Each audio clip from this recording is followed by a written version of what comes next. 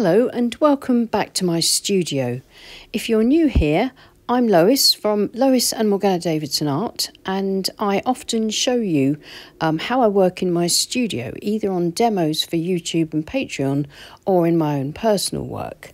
Today I was trying to paint a slightly different painting to the one that you can see on the screen now, but the sky went completely wrong. And when you're in the middle of painting wet in wet, you have to think quickly because there is only a certain amount of time that you get to paint a sky. So I'm going to show you how I managed to change the sky and therefore salvage the painting. I had intended this painting to be of a bare winter tree and a stormy sky with like billowing clouds across the moors. But instead I changed it to this leaden grey sky threatening rain that you can see here. I'll show you how I painted this from start to finish and show you the exact point when I made the decision to abandon the sky that I had intended to paint. And I really hope that you find it helpful because quite often skies can go wrong and not go the way we want them to. But that doesn't mean that we abandon a painting. If we're quick and think on our feet, then we can change things.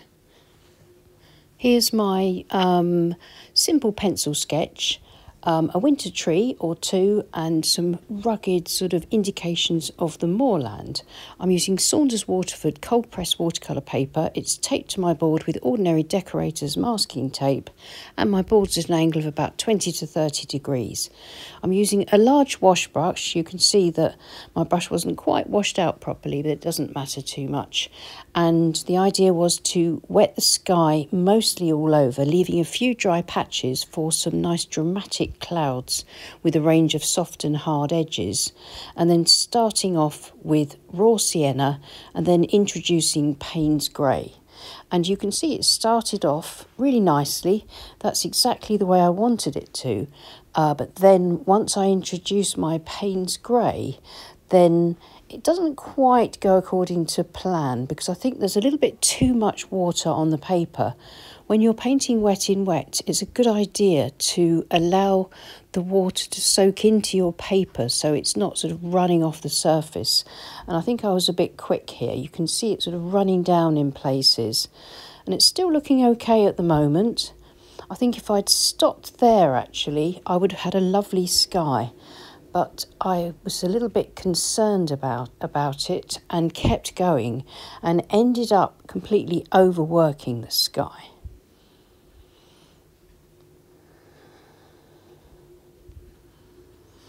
You see, it's running down the page here, but at this stage, if I laid my board flat, then that sky would be fine. But I think I'm just trying to sort of soften off a few edges.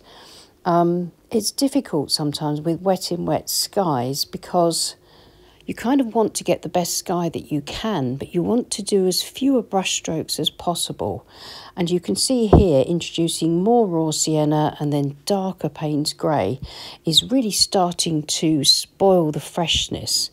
And I can kind of see this happening in front of me. So now I pause, I think quickly on my feet and I decide that I can, it's all still wet, I can change the sky. And so this is where I can take a water spray and very lightly spray the sky. Any water spritzer will do. And then turn my board 90 degrees. This will cause, as you can see, all the paint to run down across the sky that I've already painted. And what this will do, if I turn it different ways and keep spraying if I need to, I can turn it upside down and then from side to side. And I can use my brush, maybe a little bit more paint. And the newly sprayed wash is now covering that whole sky area slowly but surely and evening out. And that's what I'm looking for. So after a few more tips and tilts, I've now laid my board flat and the wash is sitting where I want it to. So it should dry in this kind of graduated grey wash and give me that leaden grey sky. I'm now going to add a bit of foreground and midground, and where I'm painting over the damp sky wash, I'm using really rich paint, and I'm going to be using mixtures of raw umber, raw sienna, burnt sienna, sap green, maybe a bit more Payne's grey, and I'm slowly going to build up my rugged moorland landscape.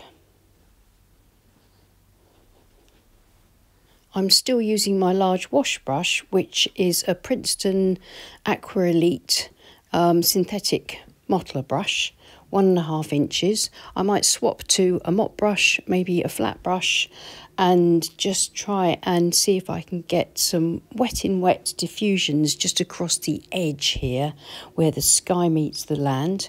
But the rest of the land I'm going to be painting wet onto the dry page and just randomly dipping into my colours and using fairly rich mixtures of paint to build up texture as well as tone to start off my moorland.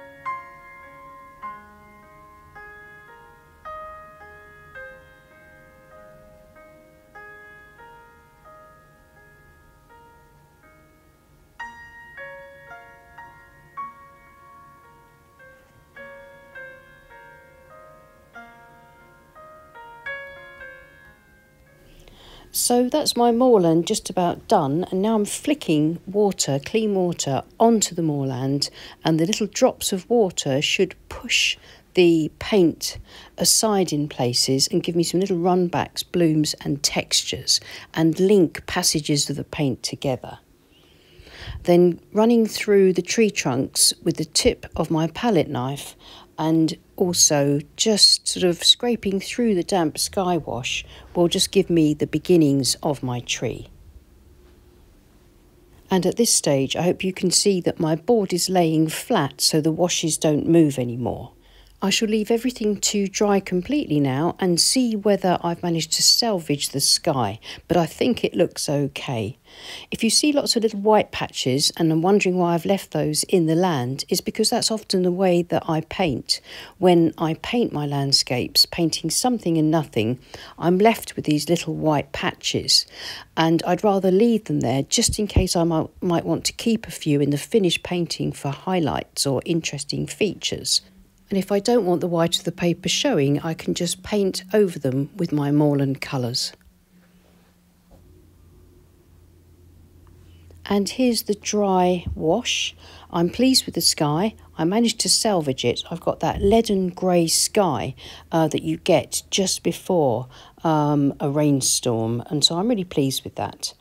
So now I'm going to paint over quite a few of those little white marks because I don't think I need many of them in this kind of atmosphere of painting.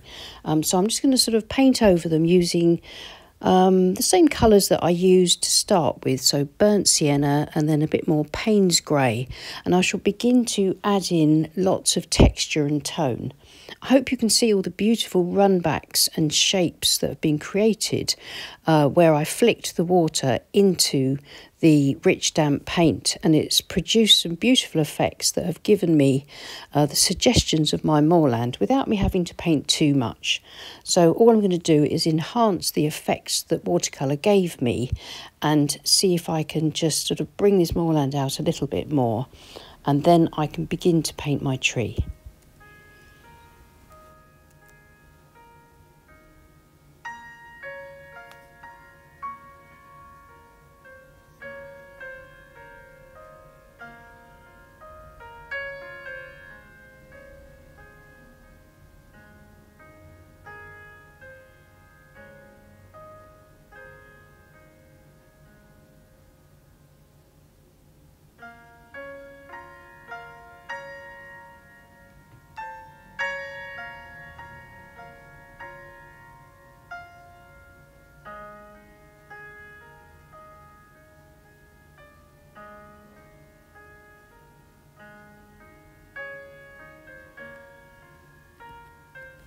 Any small brush with a good point will work for painting these kinds of simple loose trees. I'm working around the marks that I scraped in with my palette knife earlier, so I keep some of those lovely highlights and some of the colour that was left there.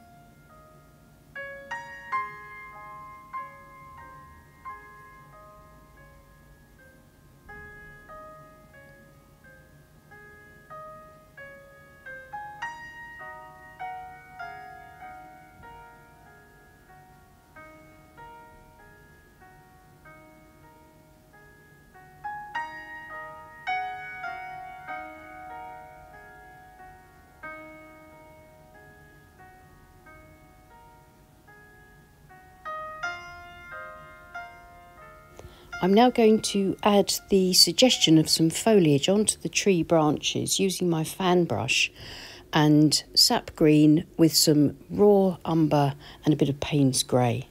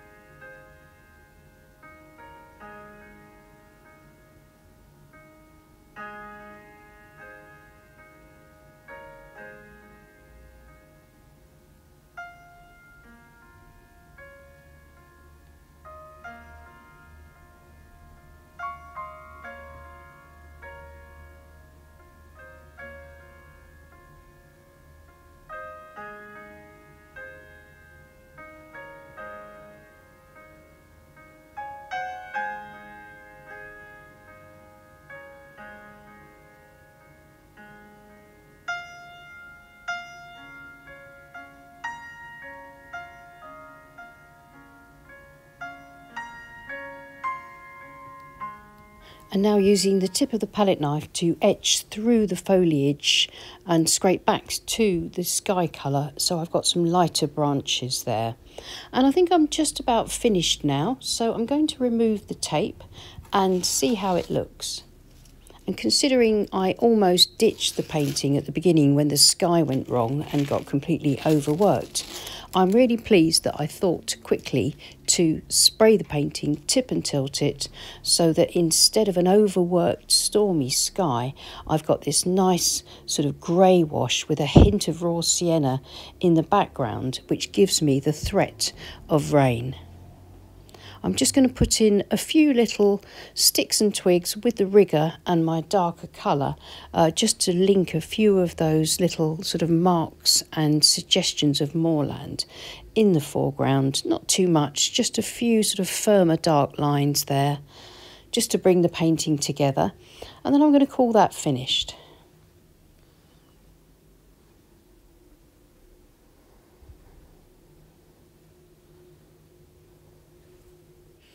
Well, I hope you found that useful, and I hope you'll remember, if you're in the middle of a sky practice or any kind of painting and the sky goes wrong, rather than continuing to overwork it even more, then you can often get away with spraying the sky and tipping and tilting it. It can take a little bit of practice, like anything in watercolour, but it's certainly worthwhile having a sort of a flexible approach when you're painting wet in wet, because if things go wrong, then of course you can always change things. Many thanks for watching. Please give us a thumbs up and consider subscribing to our channel if you haven't already, as it really helps with our reach. And thank you so much to everyone that supports us on Patreon. If you'd like to support either of us on Patreon, then please follow the links below. Many thanks again, take care and happy painting. Bye.